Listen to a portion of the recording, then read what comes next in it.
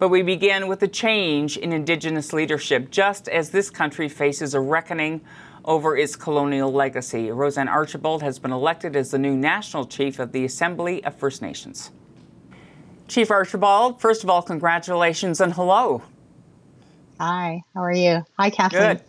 So the work starts now, and there's always lots to do. It's been noted by many that there is divisiveness within the AFN, although I would argue many organizations of a similar nature have issues with that. Just tell me a bit about how you think you can go about, healing that and bringing the kind of unity that you are going to feel is necessary to do what promises to be a very daunting job. Thank you. I've actually, this would be the second time that I've entered into a role where an organization is in turmoil, and there is noted difficulties in relationships. And as a former regional chief in Ontario, I was able to do what I'm going to do nationally, which is respect First Nations and their treaty organizations across Turtle Island, across this country. And I plan on doing that by creating a national consensus-based agenda for change and action. And the foundation of that is peacemaking by strengthening our connections and our relationships. For me, relationships are everything. When you build a positive relationship with someone, you can stand shoulder to shoulder and move forward. And that's my plan with First Nations across this country.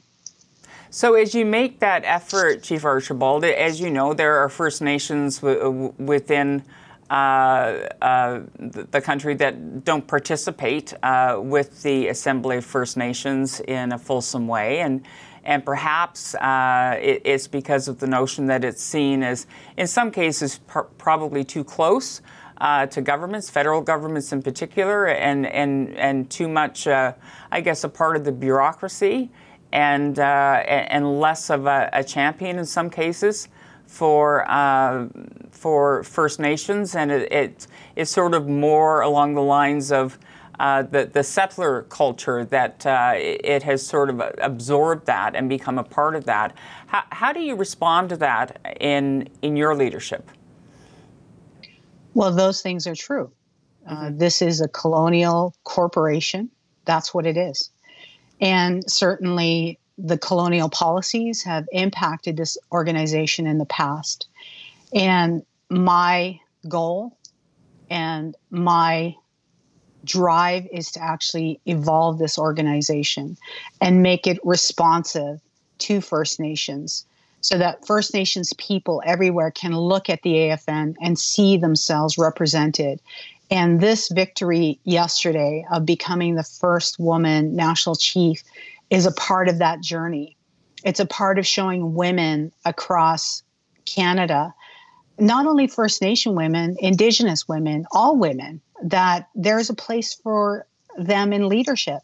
But at the AFN, women across this country, First Nations women, now see that change has happened. And this is just the beginning. The real work started last night, right after the victory, and continues today. And I'm taking time to do a lot of media interviews, but we are hitting the ground running because I have been a regional chief at the table for 3 years, and I know the system, and I know that we have to evolve it, and I do have a plan for that. And I certainly want to acknowledge that the corporate part of this organization has done tremendously good work. We need to separate the administrative and technical part of this organization from the political arm. And that's where I believe we've been lacking. We have what's called a Confederacy of Nations, which has not met in more than a decade. We don't have a strong political arm, and that's what I'll be working on in the next 3 years, is to create that separation so that the corporation can continue to do its good work and the political arm can do the political work that's needed.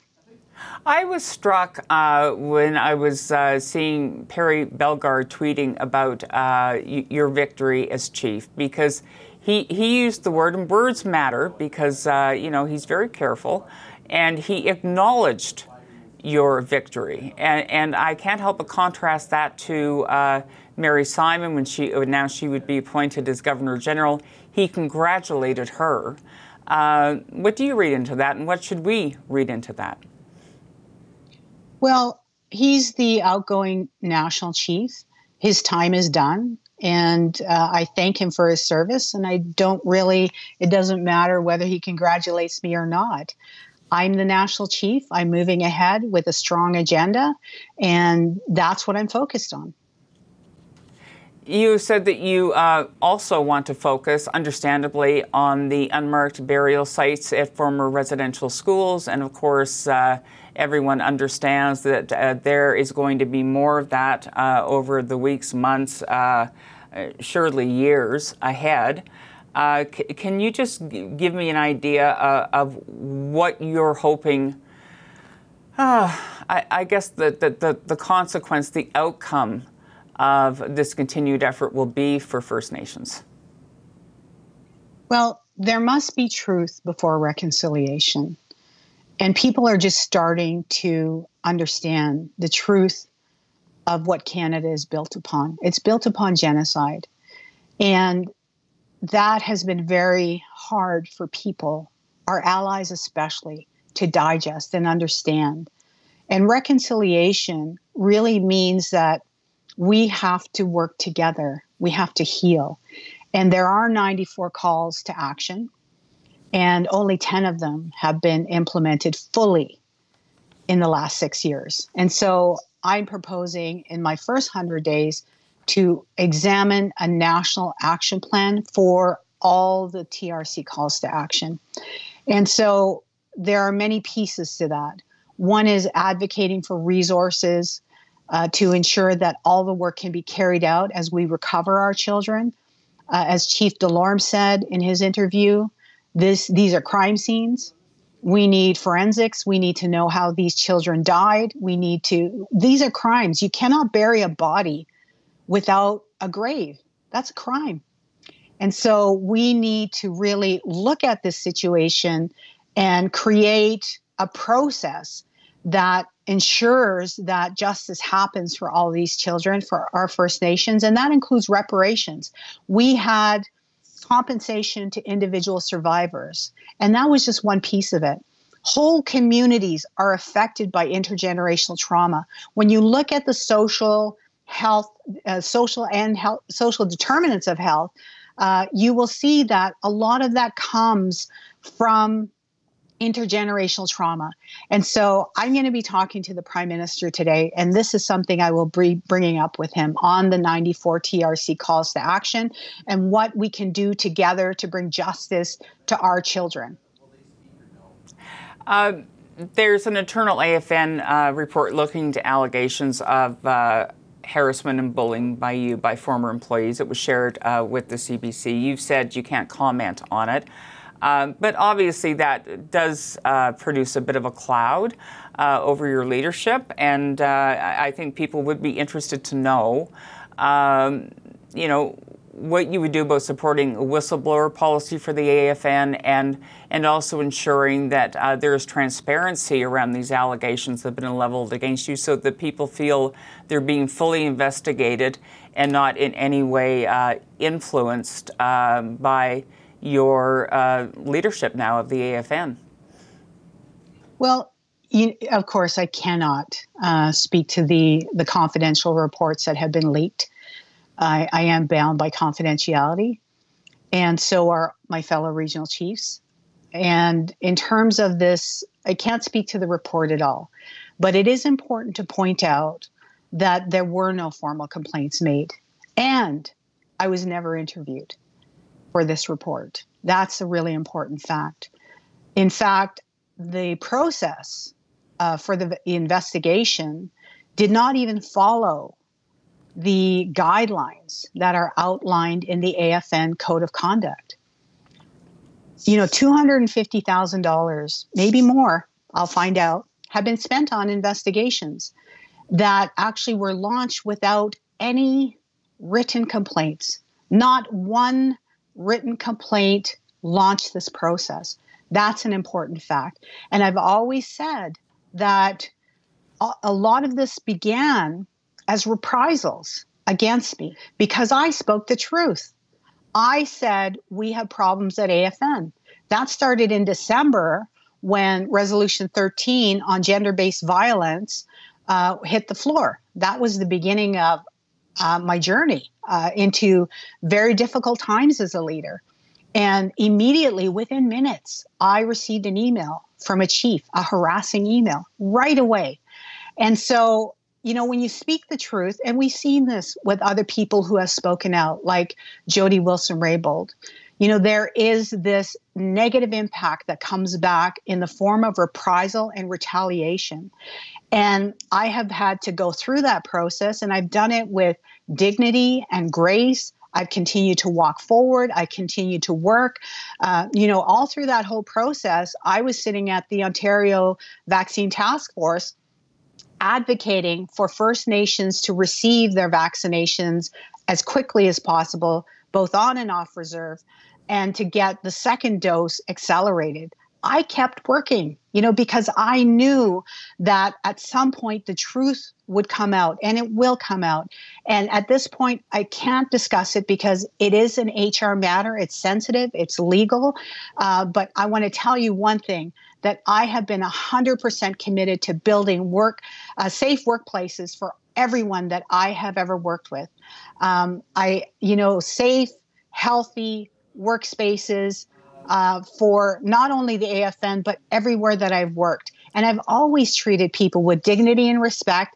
And I've always sought to bring those values to the culture of the workplaces that I've been trusted to lead. And so that's what I will do in this term. I will bring that same deep and abiding love and care to the Assembly of First Nations, and we will heal from this process. We're out of time, but I would be remiss if I did not ask you. You mentioned Jody Wilson-Raybould, and of course, you're probably aware that the chiefs in Manitoba and BC are asking for Carolyn Bennett's resignation as the Minister of Canada Indigenous Relations, and that goes back to the back and forth regarding Josie Wilson-Raybould. Do you support that call for her resignation? This is a matter that I've been asked about before, and I want you to know what kind of person I am. I'm not this kind of person who will comment on who should resign and who should not resign. I always ask people to apologize, unreservedly apologize for any mistakes they make. And it is upon Minister Bennett to decide her future. It is upon the Prime Minister and the Cabinet. That is in the same way that the Prime Minister cannot ask for a regional chief to resign or cannot demand that a chief in a community resign. And to me, that's about respecting other people's processes. This is your government. This is a non-Indigenous government. And so that's how I approach the issue. So when somebody makes a mistake, I will ask them to apologize. And you're satisfied with how she's responded then? Is that what you're telling me?